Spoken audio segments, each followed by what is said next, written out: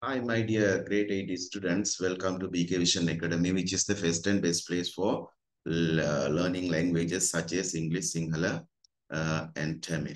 Right? Please join with us. Dear UT viewers, if you are interested in joining in our Zoom class, you may join with us freely, very easily. What you want to do, children? You have to mention your name and the grade and the native place or a school, create a small text message and send me via WhatsApp. Right, our WhatsApp number, mobile number, both are same. Note 77 375 1010. That is our mobile number as well as WhatsApp number. Please send us message and join with us. Right. Okay, dear children. Now we are paying our attention on grade 8 school syllabus. Right. Grade 8 school syllabus contains two parts. The books, two kinds of books you have provided. No, first one is pupils books. That is based on reading. Second book is the workbook, right? Both book like our two eyes, right? You have to protect. We have to protect it, and we have to study at our best. Okay, children. This time we have to obtain 100 marks in English examination. The term is school examination. That is the most important target at this moment. To achieve that target, you have to study well. You have to try your best to achieve that target. 100 marks we have to get. Okay, my dear children? Right. In our Zoom session, it consists three parts. It's called textbook, and that means the pupils books and also the workbook. Then basic grammar. The basic grammar structure is very important for developing our language, right? If you want to, sorry, if you want to improve your English knowledge, mm, improvement in writing, right? Especially, you have to write an essay. Maybe you can write what sentences, maybe essays, whatever it may be. This basic grammar knowledge is very important to build up a meaningful sentences without doing any grammatical spelling mistake, right? That's why we are studying these things apart from this school syllabus, the basic grammar, right? Basic grammar is nothing, children. Basic grammar is very simple, right? How are we going to how to create a simple sentence? That's the rules. That's a method we are studying in this session, right? Okay, children, right? The word classes is very, very important in English language. Word classes. Words means words, no? Not a sentence, not a paragraph, not an essay. Word is word, small word. That may be noun, that may be adjective, that may be preposition, that may be conjunction, verb, whatever. It's also verb. Sorry, words, no? Right. Already we have completed this noun. What is noun? We have studied, we have got proper knowledge on that. After that, the adjective, you know, well, right? Then after we have studied prepositions and we have done many exercises on that. We have done many exercises, I think, regarding to this preposition, right? The last week, I think we have started this another very important parts of his speech, conjunction, right? Conjunctions. What is conjunction? Sanuka, what is conjunction? Conjunction is a word. Yes, word, which connect two words, two phrases, or two clauses, or two sentences. The joining words. In Sinhala, we can say Sambandhikaraka pada. Yam pada dekak, yam වාක්‍ය කාණ්ඩයක් වාක්‍ය දෙකක් බද්ධ කිරීම සහ සම්පූර්ණ කරගෙන එකතු කරලා තවනි වාක්‍යයක් විදියට අපිට නිර්මාණය කරන්න පුළුවන් මේ linking words මේ conjunction කියන සම්බන්ධිකාරක පද පාවිච්චි කරමින්.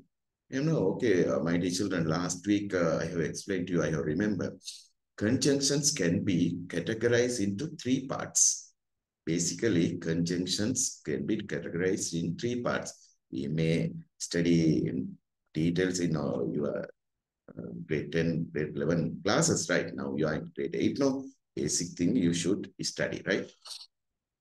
Conjunction can be categorized three parts I told you earlier. Coordinating conjunction. Second is subordinating conjunction. Third one is correlative conjunction, right? We may study this thing with segregating the three things, right? Under each and every categorization, we can easily understand the difference between them, right? Okay, first of all, let's pay our attention on this conjunction once again. I remind you once again, what is this conjunction, children? Conjunction is the word, right?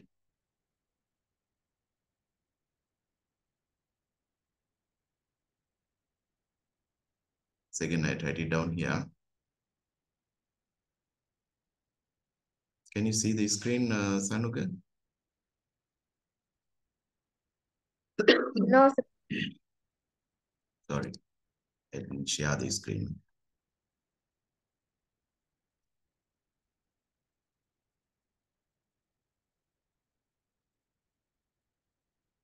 Now, clear?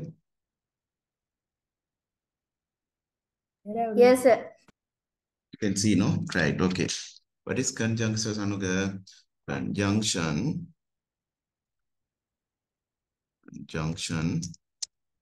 This thing already, I think you have written this thing, right?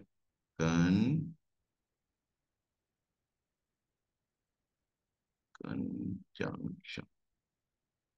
Something wrong with my keyboard, that's why. Conjunction is a word.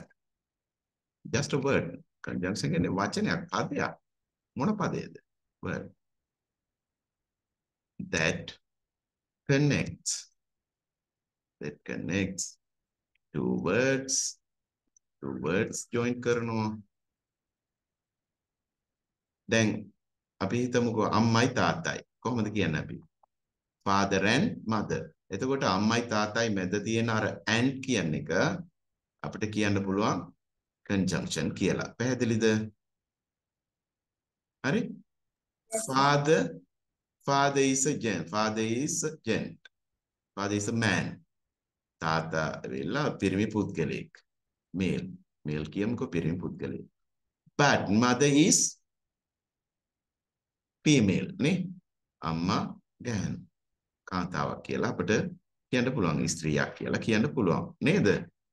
සනුග. එතකොට and, but, is, or, however මේ ඔක්කොම conjunctions කියලා අපි කියන්නේ.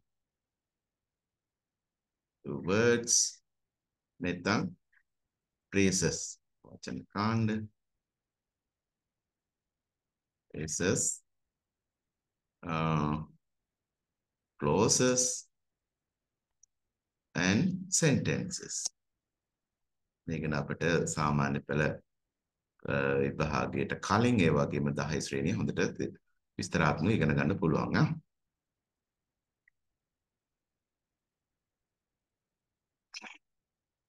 Mention some basic sentence, basic conjunction. Mention some. Nyata අපි නිකන් ලියමු. Basic conjunction.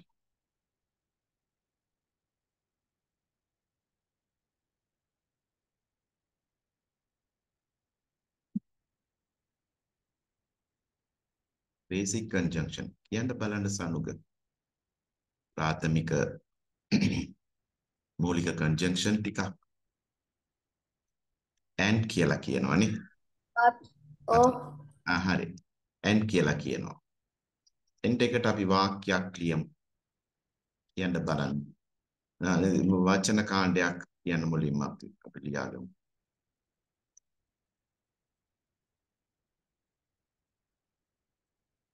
And එකට මම කලින් කිව්වා වගේ father and mother. Now you can see between father and mother, you can see a word. And is the conjunction. පැහැදිලිද? අර මෙතන මම and කියලා දාලා තියෙනවානේ. ඒක conjunction එකක්. දැන් අපි link කරේ, join කරේ වාක්‍ය දෙකක්ද වචන දෙකක්ද? වචන දෙකක්. වචන දෙකක්. very good. හරි. ඒ වාක්‍ය දෙකක් ලියමු. හරි. I can dance. මට dance කරන්න පුළුවන්. දැන් අපි ලියමුකෝ එක වාක්‍යයක්.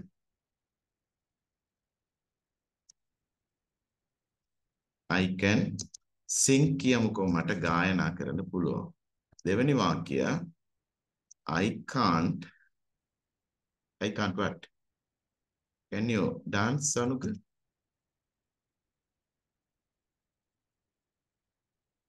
I can't dance.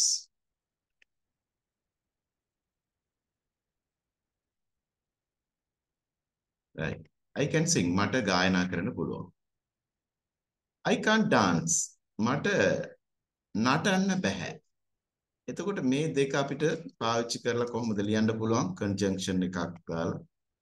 හරි. ඒක but කියන්නේ එකනේ. ඒක but එකට ගමුකෝ අපි. ඒක but එකට ගමු ඈ.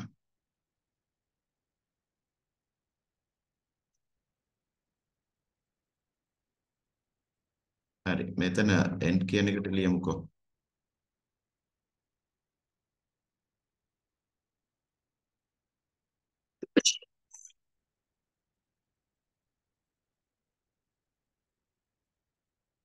I can speak Sinhala. ඒ කියන්නේ එක වාක්‍යයක් I can speak Sinhala කියන මට සිංහල කතා කරන්න පුළුවන් කියන එක එක වාක්‍යයක්. තව එකක් ලියනවා I can write Sinhala. ඒ කියන්නේ මට සිංහල ලියන්න පුළුවන්. දැන් මේ දෙක ජොයින් කරලා අපිට කොහොමද කියන්න පුළුවන් වෙන්නේ සනුක? කියන්න බලන්න. I can ආරක් ලියන්න අවශ්‍ය නැහැ. I can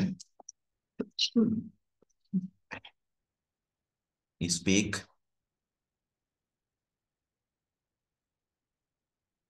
මෙහෙම ගමුකෝ. දෙකම speak කියලා ගමුකෝ.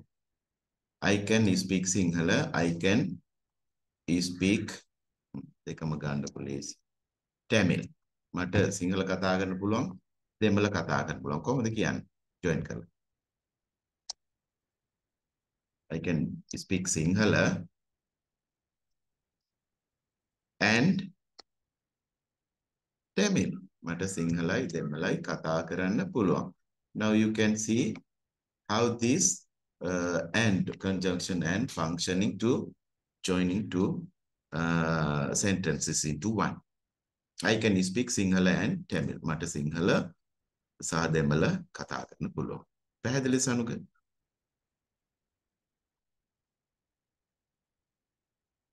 Sanuka clear? Yes, sir. Right. දෙවෙනියව but කියන conjunction එක ගමුකෝ. but කියන දැන් and කියන්නේ ඔන්න සිංහල තේරුමේ ඕන ලියා ගන්න සිංහල ලියා ගන්න ඕන නම් and කියන්නේ සහ. හරිද? ඒක ලියා ගන්න ඕනේ සනුක. ලියා ගත්තද?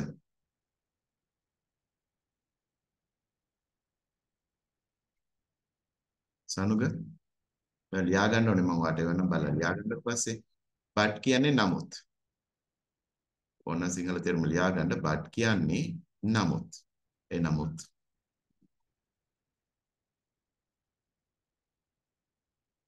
but කියන්නේ නමුත්.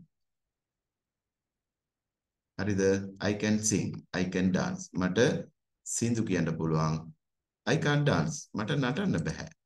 මේ දෙකම අපිට පුළුවන් එක වාක්‍ය තනි වාක්‍යයකින් කියන්න but කියන conjunctions භාවිතා කරලා but කියන conjunction එක සම්බන්ධීකාරක පදේ භාවිතා කරලා අපිට තනි වාක්‍යයක් විදියට නිර්මාණය කරන්න පුළුවන්. You can create these two sentences into one Sanuka. Can I can sing. But I can't dance. Very good. But I can sing but can't dance. Neither. Yes, sir. Can't dance. dance කරන්න බෑ. එතකොට but කියන එක මෙතන conjunction. එතකොට තව conjunction එකක් කියන්නේ. අපි තව conjunction එකක් කියනවා so කියලා. මොනවද මේ so කියන්නේ? සිංහලෙන් ඕන ලියාගන්න so කියන්නේ මොනවද පුතේ?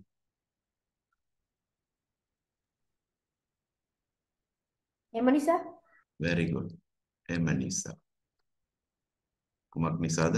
එම නිසා. හරි. දැන් අපි ඉංග්‍රීසියෙන් ලියමු. සිංහල එච්චර දෙයක් නැහැ. ඉතින් ඔයාලා ඉතින් ඕන සිංහල තේරුම ලියාගන්න කමන්නේ. මොනවද දන්නේ නැති අවස්ථාවේ සිංහල තේරුමින් යමක් දැනගන්නවනේ ඒක වටිනවනේ පුතේ. හරි. so කියන්නේ එම නිසා.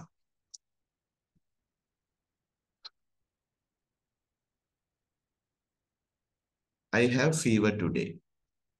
එක වාක්‍යයක් ලියනවා අපි I have a fever.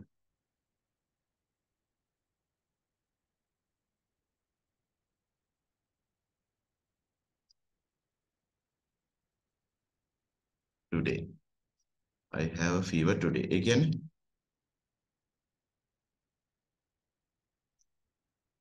මට උණ තියෙනවා.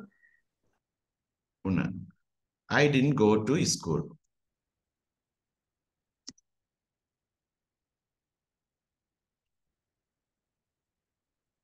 ඒ කියන්නේ මට උණ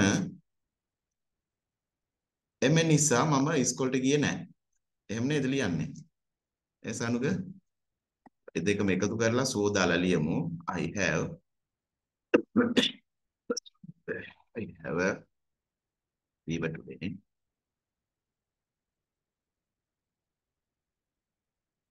I have a fever today. කියලා දාලා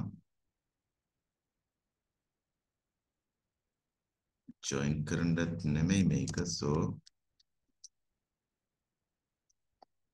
I did not go to school. එම නිසා මම ඉස්කෝලේට ගියේ නැහැ කියලා අර සම්බන්ධයක් ඇති කිරීම සඳහා අපි so දානවා නේද? තව එකක් තියෙනවා however. However කියන්නේ කියන්නේ පුතේ. කෙසේ වුවද? Very good. කෙසේ වුවද? හරි. මම මේ දෙකම ගන්නවා. සිංහල ලියා ගන්න කෙසේ වුවද? I have a fever.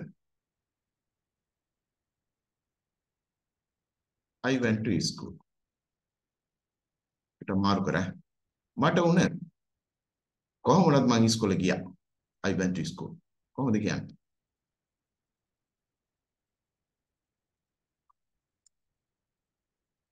I have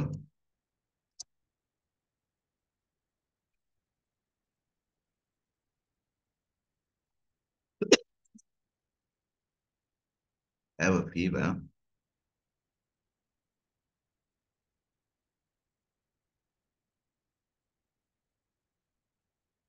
I have a fever. උණ. However,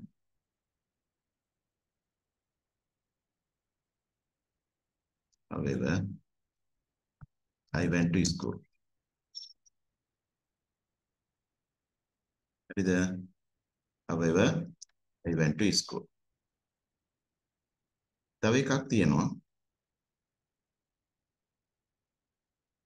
Oh. Oh කියන්නේ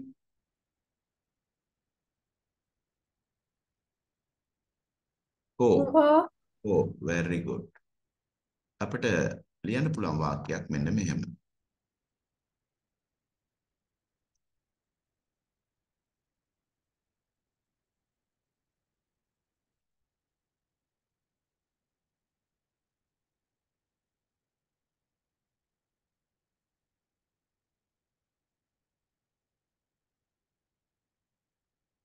ප්‍රශ්නයක් අහන්නම් එතකොට හරි සරලයි. Would you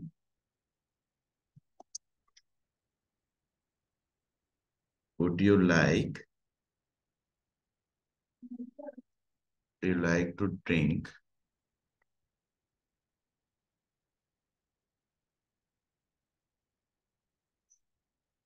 coffee or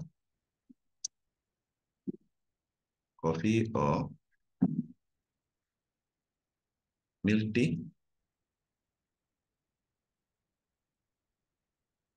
නැත්නම් tea ඕනේ නැහැ. මම අහනවා මෙහෙම.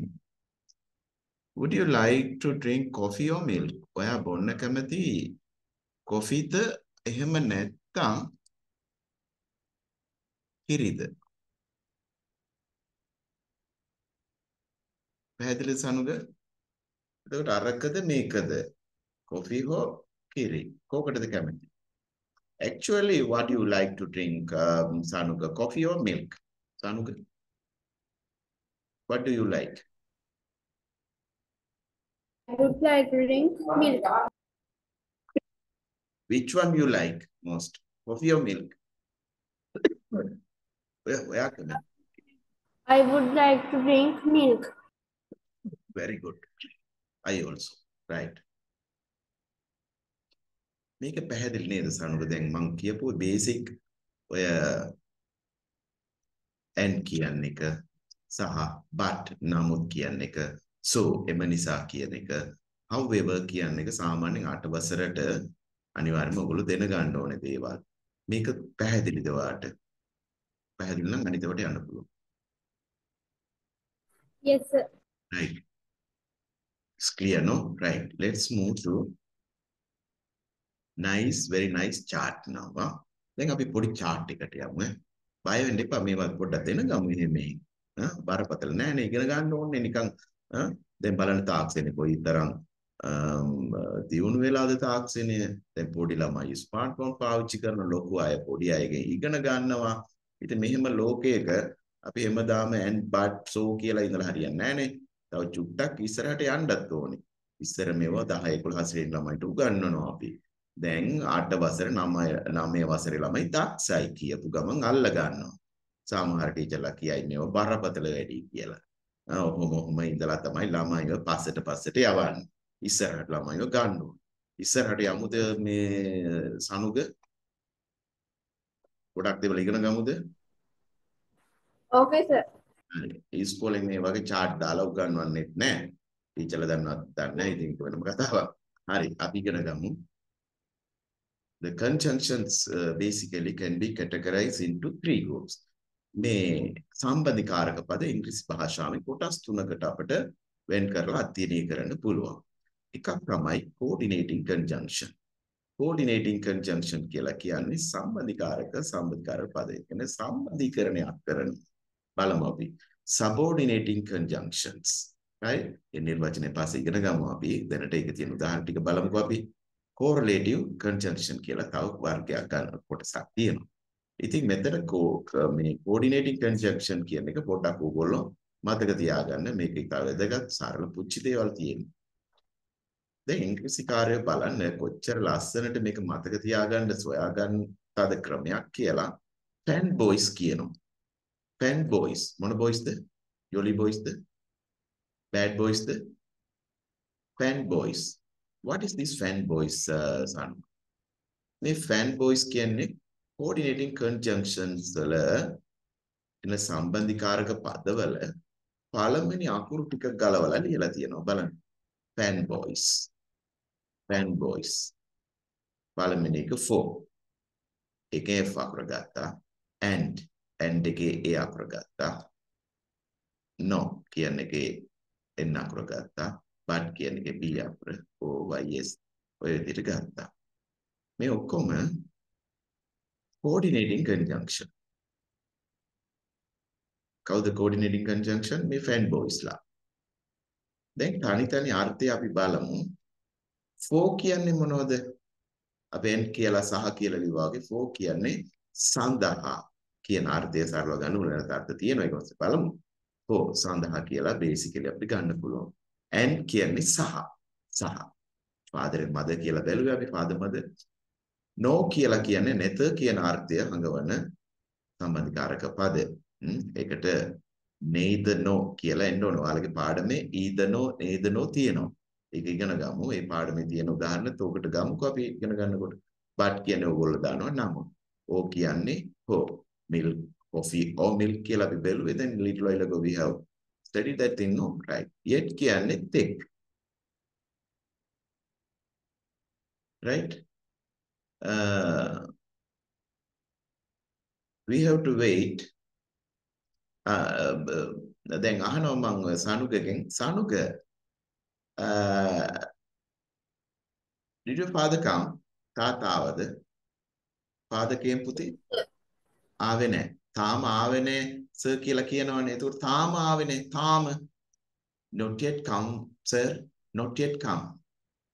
මං අහනවා have you done the example? Have you done the homework? Have you done the exercise? මේ exercise එක ලිව්වද? ඔයා තාම ඉවර නැහැ. එතකොට ඔයා කොහොමද ඉංග්‍රීසි උත්තර දෙන්න ඕනේ? Not yet sir. තාම නෑ sir. Not yet. Yet කියන්නේ තාම. Not yet කියන්නේ තාම නෑ. Not yet. පැහැදිලිද?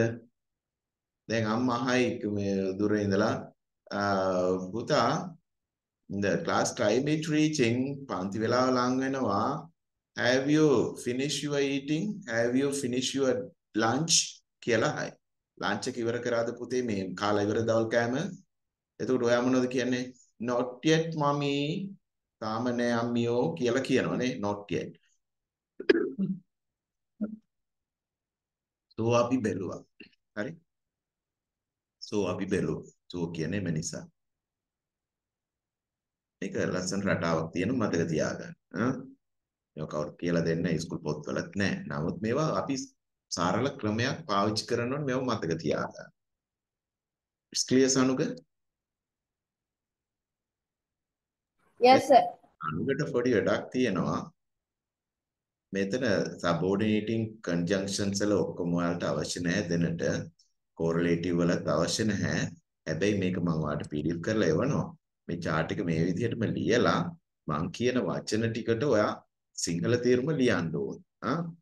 මේවා definition මේවට ඕනේ ඒක පස්සේ මේවා කරගමු. therefore කියලා ලියලා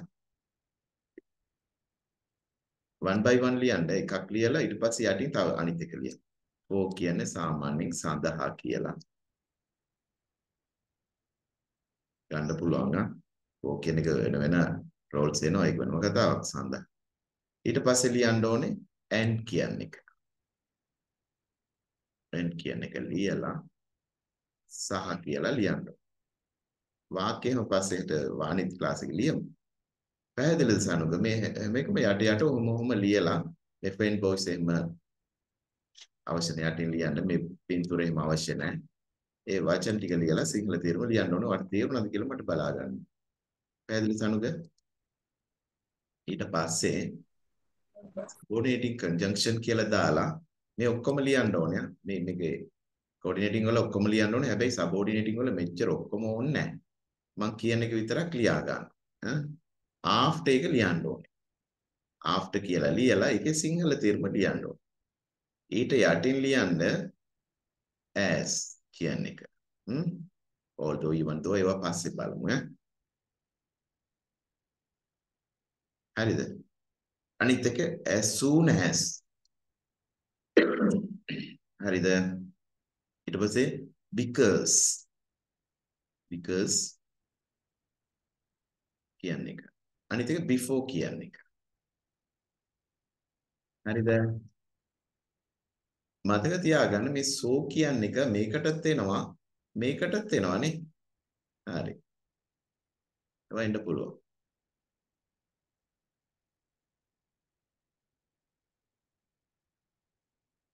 ඊට පස්සේ ලියන්න unless until. අනිත් ඒවා ඕනේ unless until. මම මෙතන මාක් කරපු ටික මට මේ so ඕනේ නැහැ ඒක ලියවන්නේ. unless until. ඔය ටික විතරයි. since කියන එකත් ගන්න since.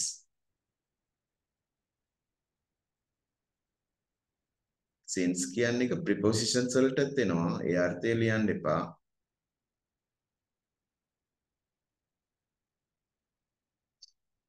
වාක්‍ය ලියද්දී අපි මේ since කොහොමද සම්බන්ධීකාරක පද විදිහට since අපි භාවිතා කරන්නේ. The prepositions වල අපි ඉගෙන ගත්තා I have been waiting for the bus since 8 o'clock to 10 o'clock. මම බස් එක එනකම් බලා සිටියා උදේ 8 ඉඳලා 10 වෙනකම් කියලා. ඒ since වෙනයි මේ since වෙනයි. right? Then correlative conjunctions වල මම කියන එක ලියන්න ඕනේ. either or මේක ඔයාලගේ පොතේ තියෙන හින්දා මේක ලියන්න ඕනේ. either no, either or, neither